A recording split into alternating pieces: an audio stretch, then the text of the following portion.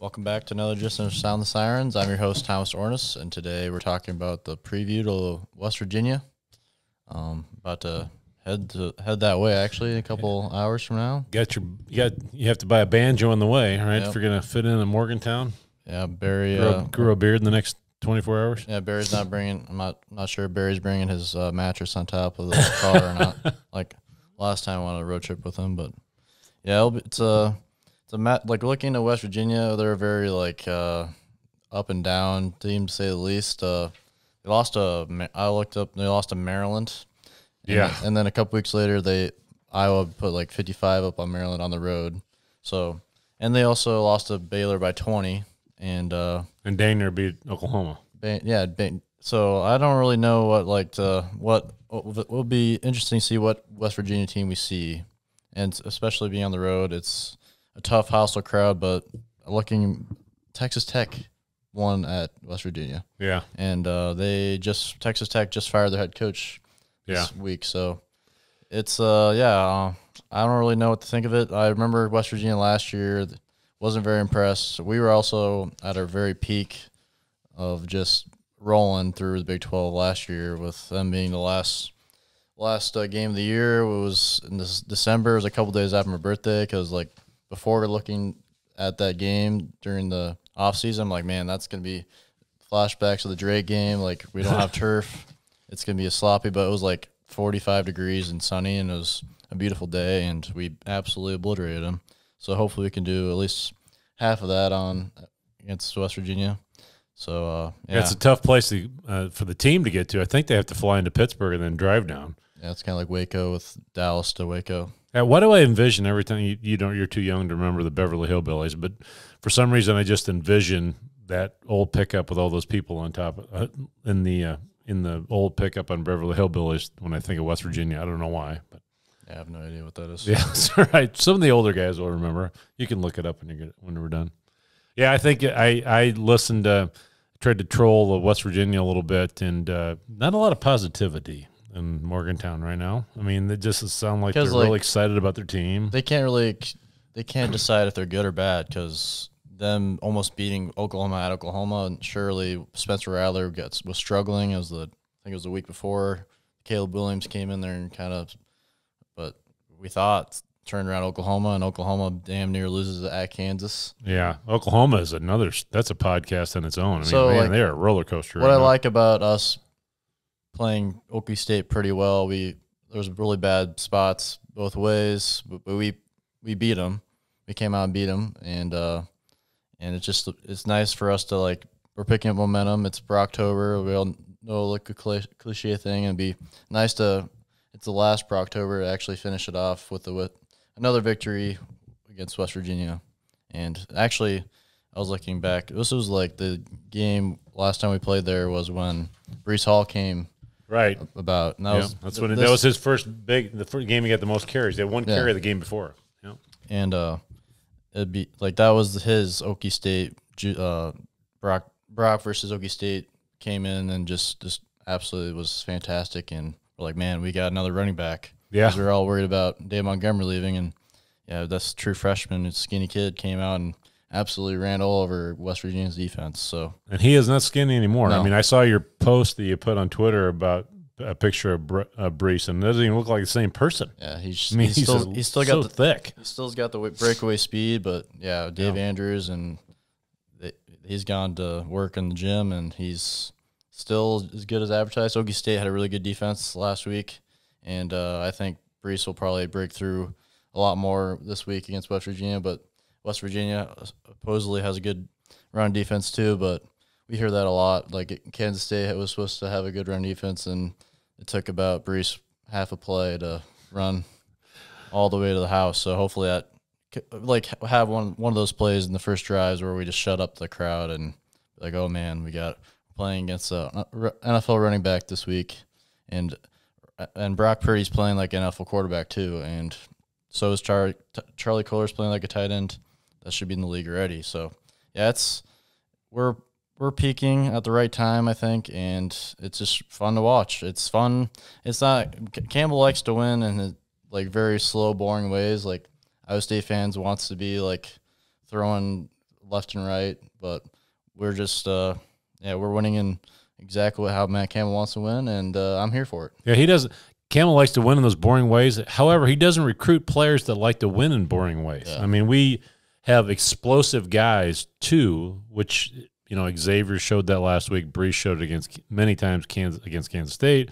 Brock, shows that. So these are not your wideouts that are running a 4.9 40 because we have to grind it out because we don't have any speed. We have plenty of speed, and we've got guys that are explosive. It's just when we get in the position where we know we can grind it out, Matt likes to grind it out. Like so last week was the Xavier game where he just is that off for a reason? Oh, that's whatever. Okay.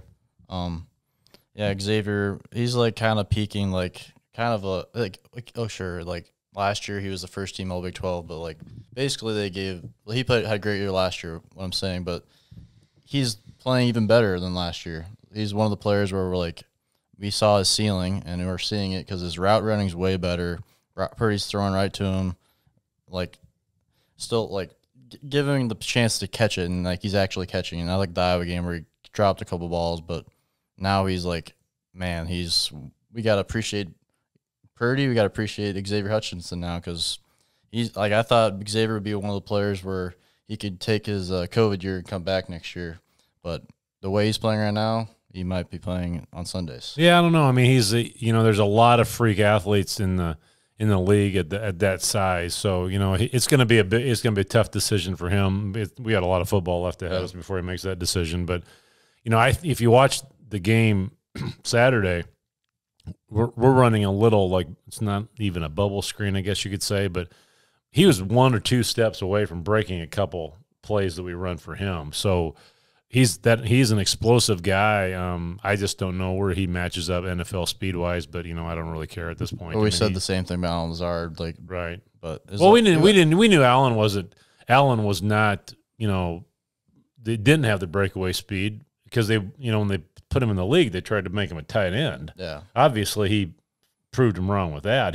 But what got Allen on the field is first of all, Aaron Rodgers really liked him, because he would catch the ball, and he also was a really good blocker. Yeah, which the NFL has got, like they've gone from tight ends to just be receivers, and now the receivers are being like taking the tight end blocking, and it was a perfect scenario for Allen Lazard to come in at that time, the NFL. And also he's very good receiving too. And he also works really hard. He's got the Iowa work ethic. I mean, he is, he's really made a name for himself and making himself a nice little living too. Yeah. Other than his situation with COVID, which we won't get into because I thought that was kind of silly, but I don't even know what you're talking about. All right, I'll explain it. It's not like I'm not really having a huge opinion on him. This isn't Tucker Carlson or anything, but I hope not. Well, we're gonna lose a lot of listeners fast. So Devonta Adams, who's vaccinated, tested positive, but and Allen Lazard's not vaccinated and tested negative, but still, since he was in the same room as a positive person, he can't play on Sunday. But contact tracing. Yeah, but even though he tested negative, and since he tested negative and he's not vaccinated, he doesn't get paid. But Devonta Adams, who tests positive, gets paid. So Allen's not vaccinated? No, doesn't get paid because he's not vaccinated. Oh, my God. I didn't want to talk about it because we're going to go down the wrong rabbit hole. I'm going to have to start my own podcast to give you my opinion about this. The only reason I brought that up is because we're talking about Lazard, and I saw that today. So talking about West Virginia, I mean, they're running 2 quarterbacks right now. Their first quarterback is Dagey, who West Virginia is self-describing as he's really good when he's in the pocket and has time. Well, we have a guy named Will McDonald that is going to probably make you move a little bit. Jared Singleton's back too. Which is huge. Right. He's listed as number 1 on the depth chart again. So Mr. Dagey might have a hard time standing in the pocket, I'm hoping, because their offensive line is a little suspect as well. Their running backs are getting hit 0.2 yards past the line of scrimmage is the average of when they're getting hit when they hit the ball. So I think J.R. Singleton's going to have fun. I think Will's going to have fun. I'm hoping Isaiah Lee. I hope Mike Rose is healthy. Regardless of that, we've got enough depth in the linebackers. I'm really not concerned about that. So if you look at their stats, Dagey has 8 touchdowns and 5 interceptions. Not exactly a great ratio. Their other quarterback is Garrett Green, who is a run-first quarterback, and their coaches said the reason he's not starting is that he calls his own number too much. Oh, yeah. In other words, he doesn't hand the ball off on a read and will keep it and try to run. He did have a 70-some-odd yard run. He has a couple of long runs from scrimmage. One of them was against, who they play? Baylor? Who did they play last? Baylor. Yeah, Baylor. Yes, and so, but this is the stat that jumped out for Garrett Green to me. No passing touchdowns, no interceptions. We're obviously he's not, obviously not the second coming of Brock Purdy, but he only has 1 sack, and Daggy has 15. Yeah, because it's going to be last year. Will McDonald got to him like 2 or 3 times, and it was kind of get ridiculous at some point. And it's going to be. It's going to be interesting how they try to figure that out. Yeah, it's just going to be one of those games. I think it'll either be like we're way better than them and we just destroy them, or it'll be the Baylor thing, like, oh, they're better than we thought.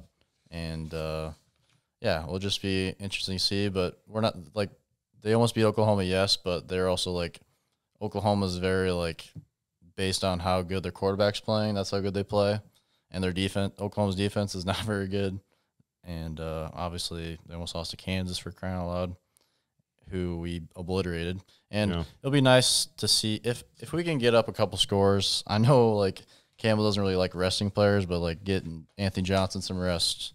And get the young Mike guy, Rose rest. Yeah, give the young guys some reps, too. Like, I say that, but Mike Rose is still playing against Kansas when we were up, like, 45. He wasn't dinged up, though. I mean, I think Campbell, at his press conference this week said it was nerve-related, so did he get a stinger? Yeah, but which Campbell is really, I don't think that's what it was, personally. Which Campbell does really well with, like, players who – he's a spin doctor. With the, like, players that were, like, looking forward to, like, the future. Like, look at Purdy's first game. Dave Montgomery was hurt and didn't play at all. Yeah. And we were, like, still, like, 2-3. We're, like, what, are we as good as – was last year a fluke? Were we not very good? And then Brock Purdy comes in and – But when I was talking about Campbell, I mean, he is really good at giving us a lot of smoke and no fire. I mean, he doesn't tell us exactly what's going on. So everything that I'm going by is from personally having a shoulder injury playing football and watching what happened to Mike on those 2 plays in the first quarter, and then watching why they took him out. So if he plays, this is my opinion, if he plays on Saturday at all, it's not as bad as what it possibly could be. Yeah. If he is out, that means the shoulder thing is more than what. What worries me is it was like the whole game last week. It wasn't just like one play, one time where he got hurt. It was kind of like lingering the whole game, but he was still going out there because Mike Rose is a warrior, and we really needed him.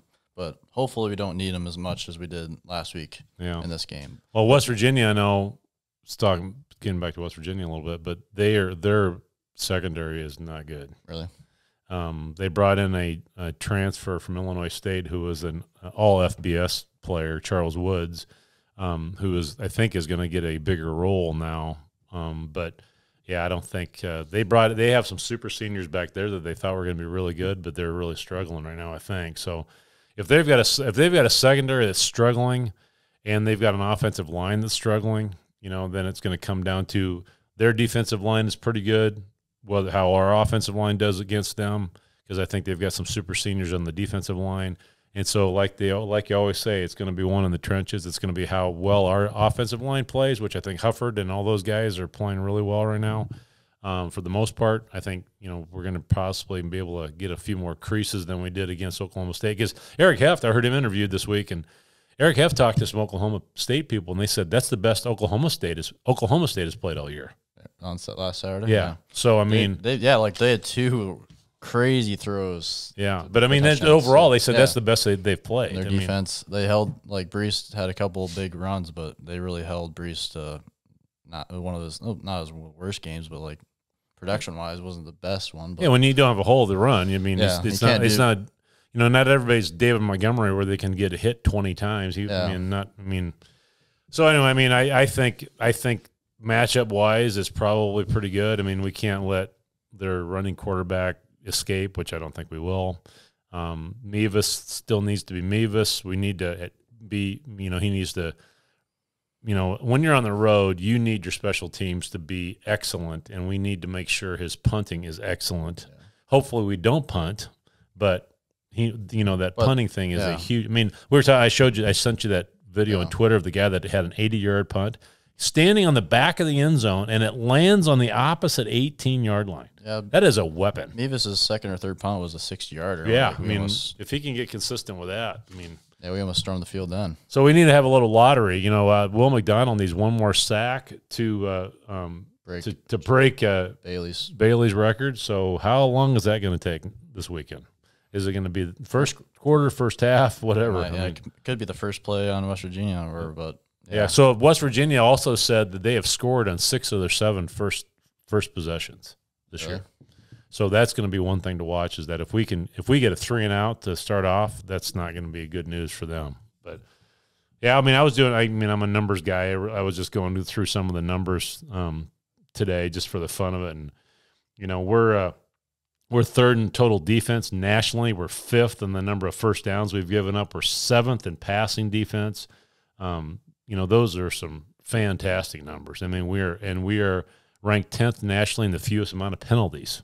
So, I think we're playing pretty darn well right now. We are. And we just it's just we can't get – if we don't give up the big mistakes like fumbles or pick sixes and block field goals, It's been that way the whole time Campbell's been here. Whenever we don't make mistakes and you don't give up huge plays, we usually win. Yeah. It doesn't matter who we're playing. Like, we're playing a playoff contender in Oklahoma, or we're playing against – we barely beat UNI, but we won that way. It's not like we're gonna play Kansas every week and beat them by 45 like Alabama does to every conference team. It's gonna be a close game for most of the game, and we'll either break away or barely we'll win, but in a Campbell way of winning by 3 or 7.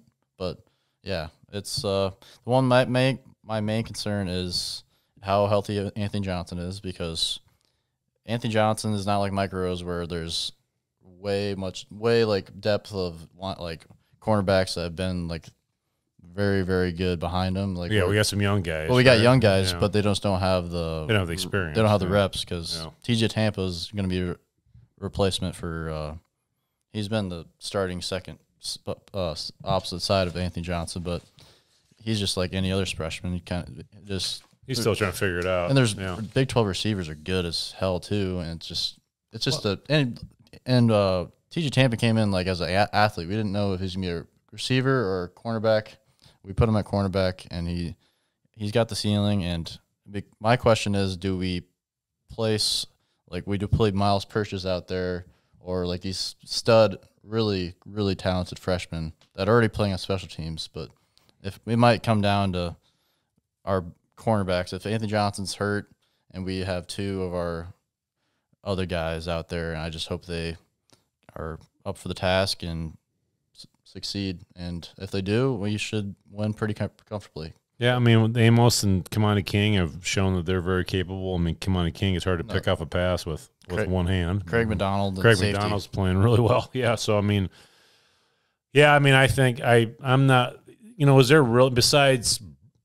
I honestly can't think of a single position where if that person goes down and he's done for the year, we're in big trouble. Probably just Anthony Johnson. It's the only one. Maybe. That's the only one that I can think of. Maybe Will McDonald. We have a healthy Greg Eisworth. Yeah. And Akeem Young. Yeah. We have dudes too, but it's just that cornerback has been always the one where it gets picked on most. Yeah.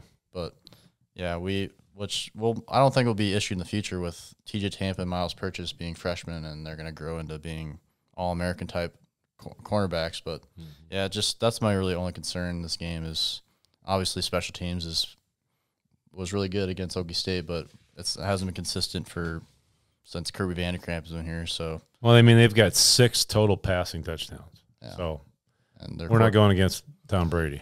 Yeah. Let's just hope not, and let's just get the cyclone victory. It's gonna be a beautiful. Morgantown, I heard, is beautiful, and for some reason, when I was a kid, my aunt lived in Morgantown. She taught at West Virginia, and I remember it was just and I was really young. I just remember a lot of the history around that area because it's such an older state than Iowa is, and there was glass blowing, where they were making glass out of, the way they used to make it, and it was, and there was a lot of history there too in that whole area. So I think it's that I haven't taken you guys there enough to appreciate the history of the Revolutionary War in that area enough. So I'm hoping you get to see that a little bit, because it's a part of the country that I haven't been at for years. But when you look at the towns that when the years they were established in Iowa versus the years they were established out there, I mean, like a lot of the towns around here were established in the 1850s, and some of those were established in the 1650s. I mean, so it should be fun. I mean, I'm kind of jealous of you going. I'm not jealous if you're riding in the car for that long, trust me. But I'm hoping the weather cooperates and you come home with a W. It should be fun. You got to have talk trash. I hate to bring this up, but it was the last time I went that direction, it was for the UAB game.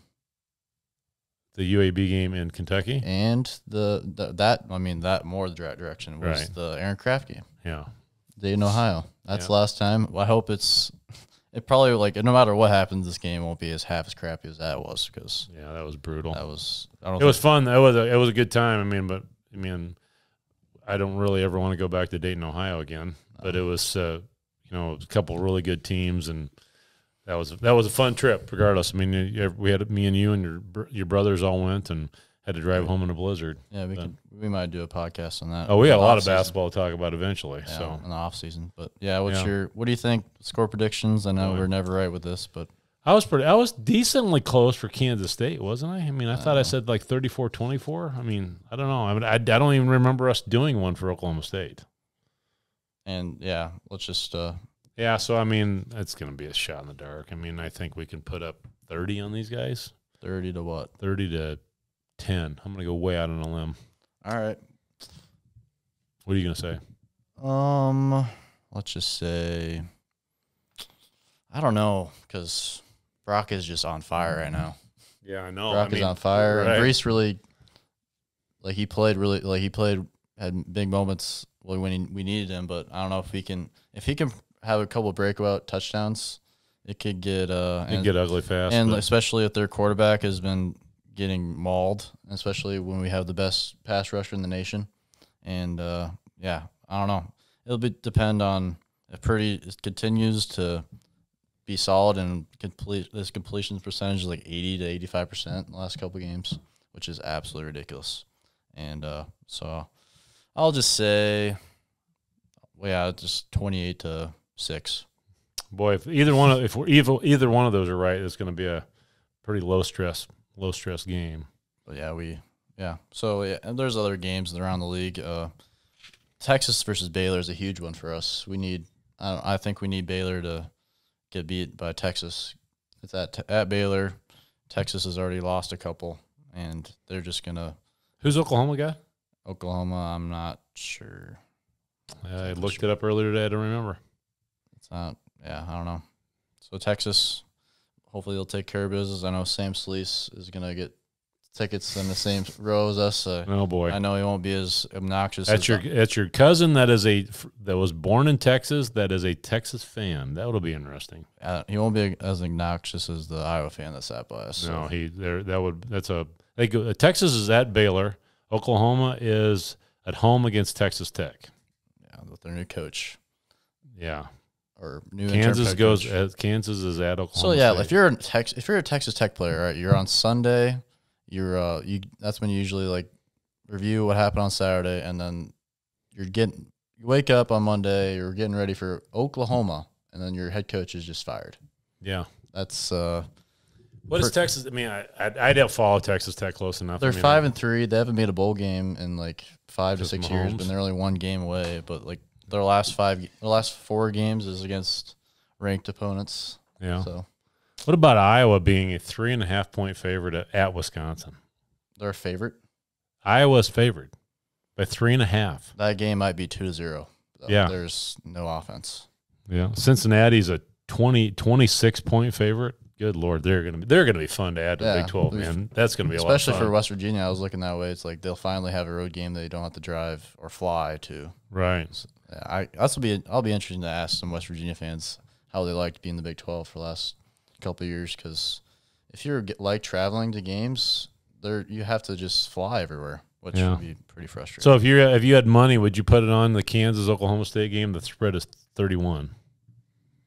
Oklahoma State is going to relieve some stress this weekend, I'm afraid, on Kansas. I don't know. Maybe Kansas has turned a new tide. I don't know, man. I think it's a bad time to be playing Oklahoma State. I don't know if they storm the field based on a close loss to Oklahoma. That would be funny if a team storms the field after a loss. Oh my God. The players the home players are probably tackling because they were 42-point underdogs and they almost won. So well, I don't know, but almost won. They were in it at halftime, and they emailed about everyone in the state of Kansas to come to the game, begging them to come to the game. Yeah, which I'm just so glad that our fan base, even when we were bad, we showed up. Like we didn't quit, and it's just we're paying off. It's paying off now because like last week with the Okie State game, that was so fun, and hopefully we get a lot of those in the future with Campbell. And that's about all we got. Yeah, well, have a safe drive. And we got to promote our guys again. I tell you what, Grandview Beef emailed me again this week, and I don't know if you guys have noticed, but beef has gotten really expensive at the store, and they are not going to raise their prices. Okay. Because they are in control of their stock. I mean, they're raising it. It is a farm-to-table group, so go support our friends at grandviewbeef.com. Make an order with them. Put in 10 beef sticks into your cart. Use the Sound the Sirens promo code STC, and you'll get those beef sticks for free. It's a great product. I just ordered another half that's going to be delivered to my door in May. We've always got plenty of their product in our freezer, and they're just really good people. I like supporting companies that are really good people, and we will never, ever promote somebody that we do not use personally. So that's why I'm a big fan of Grandview Beef, a big fan of chewworks.com. Just got a new set of chews in for our dog this week. She loves them. She begs us for them every night. And so if you've got a dog that likes to chew up stuff and you're concerned about them getting quality products, go to chewworks.com and use the promo code Sound the Sirens. Either place, you make an order here in the next week, we're going to give you a free shirt. I've talked to both of them, and they're going to tell us when an order comes through, and we will send you a free Sound the Sirens shirt. So. All right. Well, hopefully we take care of business. It's a happy podcast. And you get home in one piece. Yep. So, Go Cyclones. Go Cyclones.